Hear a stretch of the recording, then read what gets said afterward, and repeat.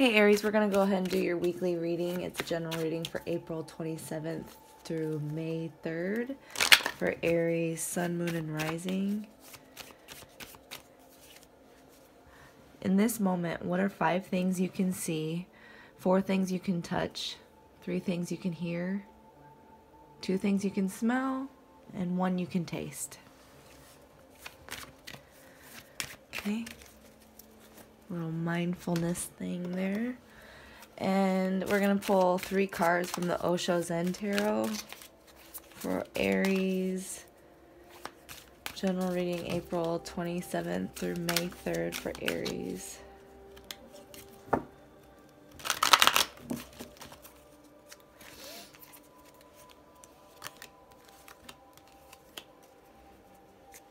Okay, for your past, we have creativity. So you were feeling a lot of creative, this is a major arcana too. You're feeling a lot of creative energy, and you were co-creating with the universe around you, and you were in tune with the cycles of nature and just really going in harmony and getting creative with creating your life in accordance to how, you know, where the divine wants you to be and everything. And then for your present, we have receptivity. So being more receptive of everything, all messages from everywhere, from every direction, and taking the guidance that it gives you. This is the Queen of Water. She's giving, she's nurturing, she listens, she's very attentive and very receptive. So maybe you're having to become more receptive, or someone around you is being very receptive, or you're being very receptive. We'll see how it plays out. For your future, we have the Source. So this is a reminder that if you ever feel that you need any vital energy, you're feeling tired, which Aries, I mean, you have to get tired at some point, right? But this is basically you right here. All you have to do is like dig down deep and ask for more energy from the source, and focus like on your, you know, your source is about like 2 inches below your belly button, and you just focus there, and usually you'll feel a good vital energy rush.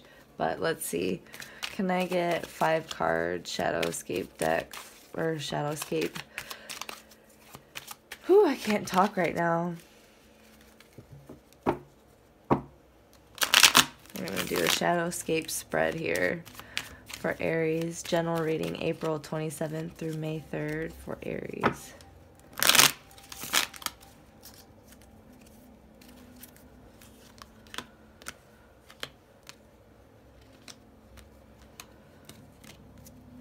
Okay.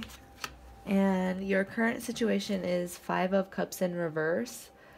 Perhaps you're feeling a little bit like, here's it right side up. A little bit like at a loss, maybe focused on the wrong things, perhaps. Just like overwhelming loss, recovering from grief or something.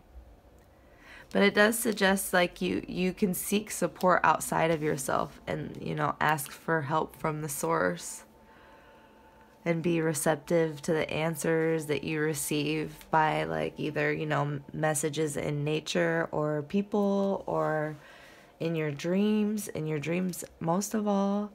In your recent past, we have Knight of Pentacles in reverse. Knight of Pentacles in reverse is kind of like stubborn, not moving, you know, not being responsible for their, like, you know, just kind of be like neglectful of their resources or the resources available to them. So maybe someone kind of got in the way of your creativity, your creative energy. We'll see. Your abilities for this upcoming week is 8 of Pentacles in reverse. So you have some unhappy work, you're feeling tired, and that's why you have to return to return to source. either you're unhappy with some kind of results, or someone around you is unhappy with results or the work they're putting into something. But this is like kind of like feels like, oh, I'm putting in all this work for nothing, or just like overworked, not satisfied. And then for your love, passions, and interest, it's the Empress in reverse. So either you're having trouble with a mom, or you as a mom might be having trouble with your kids perhaps, or being just coping with being a mom. You might even have a creative block happening, because this is your love, passions, interests. So this could be like work or love, but like the passion is gone, the warm, abundant feeling is gone, the giving nature. And then for your outcome, we have Six of Wands in reverse. Someone might be feeling like at a loss. I don't know, like let down, feeling like something didn't the web that they built didn't come out to how they wanted, didn't turn out how they wanted.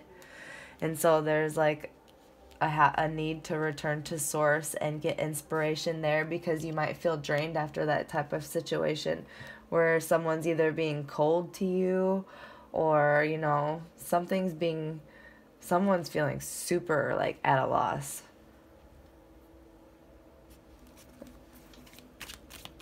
Can I clarify the Empress in reverse for love, passions, interest, please? Knight of Cups. What the heck? So, romance, idealism. Someone really, really passionate and inspirational came in. But it's kind of like they took it away, or they're taking it, or something's being taken away, because you're feeling at a loss right now, and you're either being receptive and needing, like, pulling out for answers, or like nurturing, or you're being very nurturing, but it feels like you just feel like kind of exhausted. Like your work or someone else around you's work has just been for nothing, and they just feel like something just didn't turn out the way they wanted. And like there's a block, like a creative block, a love block, all of it, work block, whatever. Can you please clarify the Six of Wands for the outcome, please, for Aries? The Fool in reverse.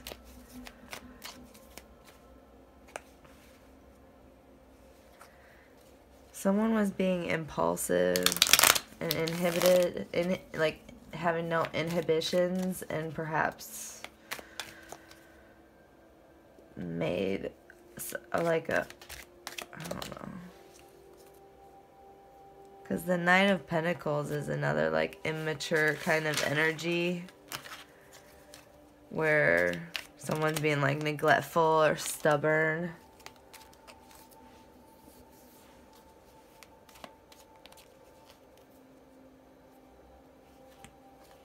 Yeah, you just really need to return to source and get back to who you know, your fiery self.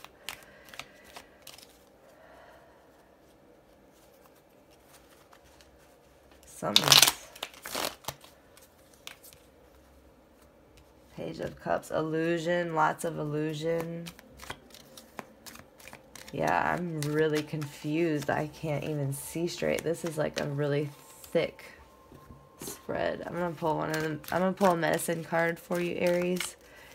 April 27th through May 3rd for Aries.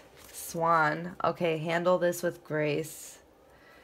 Handle this with grace and beauty, and just like, I mean, be true and honorable to yourself. Also, if you're into numerology, check into that. But yeah, hold on one moment. I want to make sure. Yeah, grace. Let's see. The Swan card is telling you to accept your ability to know what lies ahead. If you are resisting your self-transformation, relax. It will be easier if you go with the flow. Stop denying that you know who is calling when the phone rings. Pay attention to your hunches and your gut knowledge, and honor the female intuitive side. I mean, you're super intuitive. You can co-create with the universe very, very well, but you kind of get carried away a little bit sometimes. But something didn't turn out as you wanted, and it's like disappointing, and there's a lot of illusion.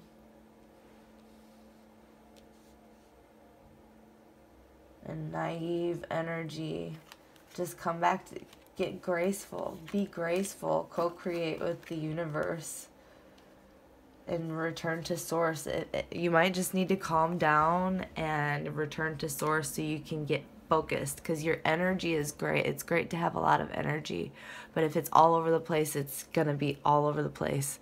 So if you just return to source and hone in and focus, you can really use your energy for a graceful purpose and really feed and co-create with the universe, and not only, be enriching and fulfilling, and your life can have purpose and all of that stuff. So when you can focus a little bit, because this energy is it's disappointing, and it's like, but it's dizzy. Super receptive, like you're reaching out for all it, like help, like not look at me, but like you have so much to offer, so it is kind of like look at me, but whew, yeah. All right, well, I hope that helped, Aries, and thank you so much for watching, and have a wonderful week. Thank you.